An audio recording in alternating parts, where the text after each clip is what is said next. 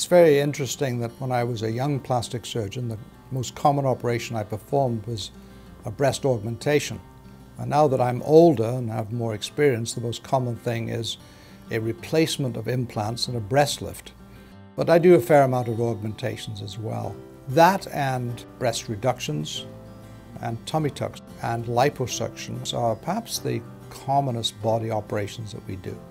A tummy tuck is indicated when there is a roll or a fold of skin which is sort of hanging downwards. The problem with going and doing exercise is you might lose some weight, but you'll still have that fold. The fold may be thinner, but you'll still have an overhanging fold. So certainly when you've got a fold, a tummy tuck is the way to go. If you've just got a bulge or perhaps too much abdominal fat, with pretty good skin tone, then perhaps liposuction is something you might consider. Over the last maybe 20 or 30 years, I think it's fair to say that breast implants have improved dramatically. Beforehand, it was one size fits all.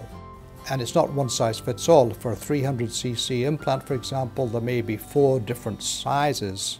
In other words, high profile, low profile, intermediate profile. In other words, the footprint of the implant will vary for a particular volume. So now we have to use measurements and charts so that we fit the actual implant to the individual themselves. My breasts after children, they sagged and it was uncomfortable. I didn't like the feeling of it. It weighed down, and I didn't like the skin to skin contact that I had underneath.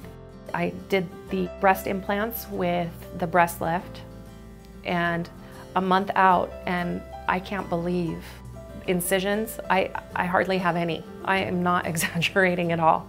I can't believe it. You know, I don't know why I was so frightened of it before, you know, and now I have perky breasts that I think are great. I had a mammogram done, my annual mammogram. In the process of that mammogram, they ruptured my implants. I have implants. I went and saw 2 other doctors and also Dr. Boyd, so I got 3 opinions. Dr. Boyd was the only person, the only doctor that made me feel at ease, explained everything in detail to me. Any question I had was explained to me, but the best thing about Dr. Boyd was that he made me feel like I was his only patient.